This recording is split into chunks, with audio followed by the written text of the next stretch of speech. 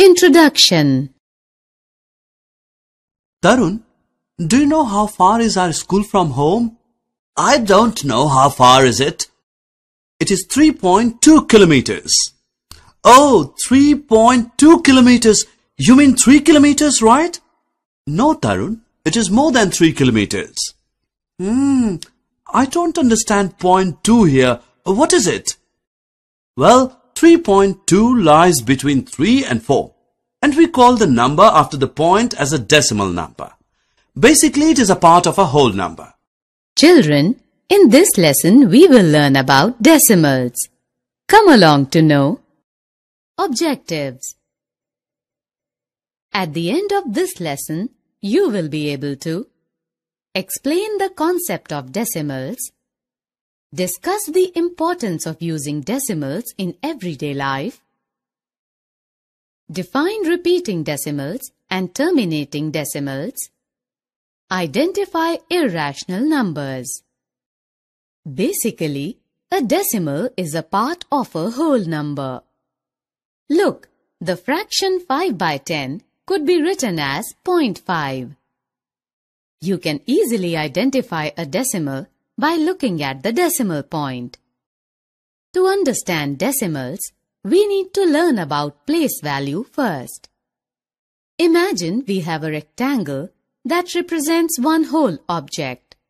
If we divide it into 10 equal-sized rectangles, we will have 10 parts of 1, or we can say tenths. Now, if we divide those rectangles into 10 smaller rectangles, then we have 10 times 10, or 100 parts of 1, that is hundredths. Dividing those rectangles into 10 smaller rectangles, we have 10 times hundreds, or thousands parts of 1, that is thousands. So, the fractions tenths, hundredths, thousandths are called decimal units. Well, writing the decimals is pretty easy. Numbers to the right of the decimal point are decimals.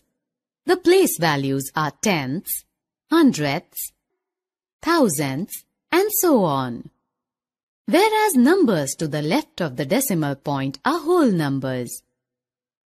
The place values are ones, tenths, hundredths, and so on. Therefore, we read this number as 64 and 86 hundredths. Do you know 1 rupee is just 1/100th of 100 rupee? Isn't it interesting? We can also use decimals for the measurement, weight, and temperature. Therefore, decimals are really very important. Decimals are easier to add or subtract just like the whole numbers. For this purpose, you have to line up the decimals first. See, it's easy.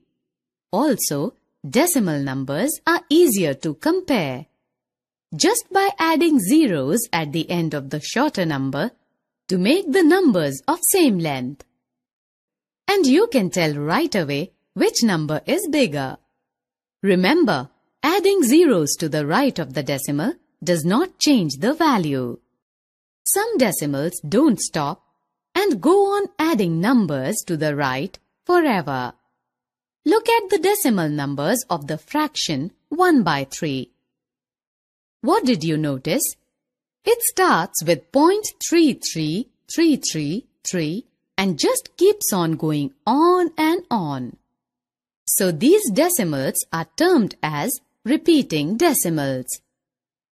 You can round off the number after the 3/10 or 300, but it is more accurate to put a line over the last number.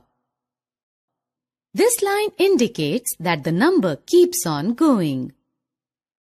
And the decimals that stop are called terminating decimals. Some decimals called irrational numbers don't end or repeat. A good example is pi, which is the ratio of circumference of the circle to its diameter.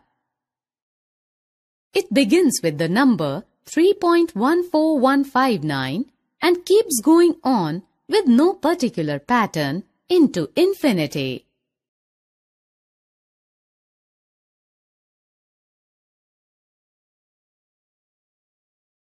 Summary. Let us summarize what we have learned.